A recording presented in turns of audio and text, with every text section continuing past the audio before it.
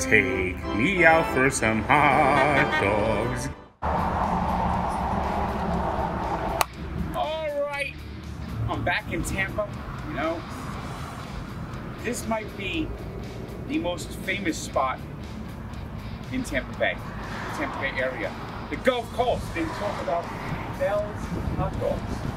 And 50 years ago, a guy by the name of Mel Lone, a hippie from Chicago, came down here and he didn't find the hot dogs he wanted. He didn't have his Chicago land style hot dogs. So he said, I'm gonna make my own. And this place has been here since 1973. And they're serving up the Vienna beef hot dogs just like the city of Chicago. And they got hot dogs, hot dogs, hot dogs. But are they the best hot dogs? Well, we're here to find out.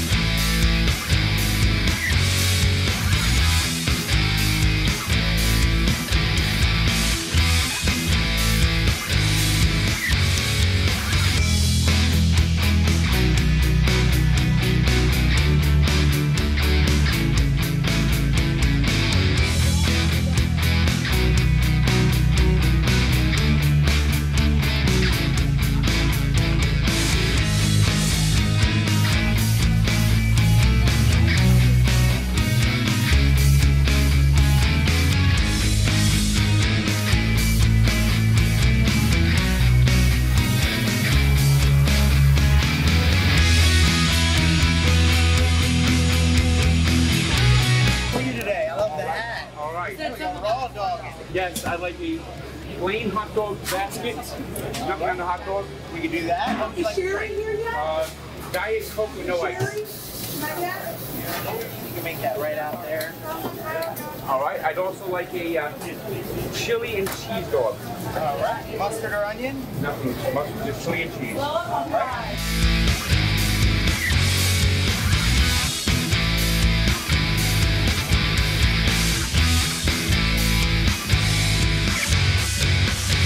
Take that right to me, please. Frank, your order's ready. Frank. Frank, is all this shenanigans for you? Is that what we're on camera right now? Is this about you? Should I sign your autograph? My God, what we need before you go, you just tattoo your name across my arm. Well, I do a hot dog phone. So. Oh! I want one.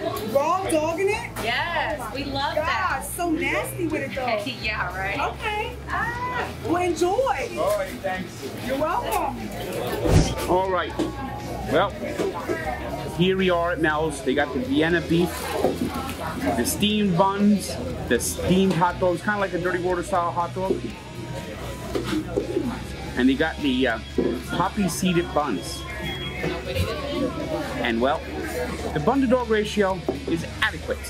Doesn't quite stick out the top, but the most important part is the taste. And the bun feels warm, the bun actually feels good.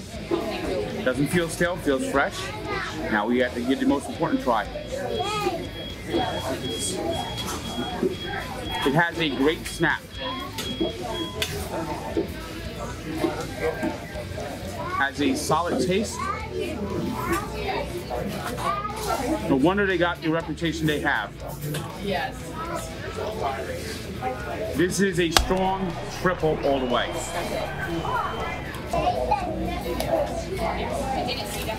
Now we got the chili and cheese dog. Now, the first thing I noticed is that they use a slice of cheese. They don't melt the cheese, they don't use the cheese whiz, they don't use the shredded cheese. I'm not always a big fan of that. I don't think that works best with a hot dog. But the cheese is laid on top, so it helped it melt a little bit.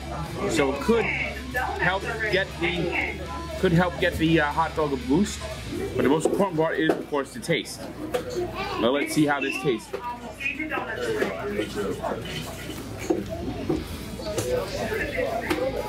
That does have a good spice to it.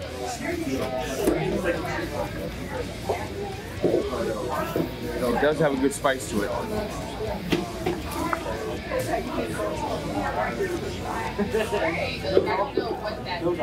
I'm gonna give the chili a strong double. And of course they got fries. Look at this. This is what they call a basket of fries.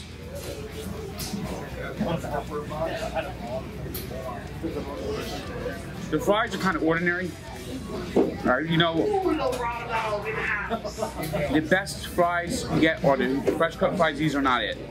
I'm gonna give the fries a 7.1. All right, we're riding down the road, trying to find all the hot dogs you get in this car. I mean, this car is raw dogging. This car is what raw dogging is all about. And if you know another place, send a comment down below. I've had many people recommend Mel's to me. Mel's was swell. But I need to find the next great spot. So leave a comment down below where I should go next. Click like and subscribe. Don't forget to buy any of the raw dog merchandise. Keep watching. Keep raw dogging. And I'll see you down the road. Take me out for some hot dogs. Get me one that's only plain. No mustard or ketchup.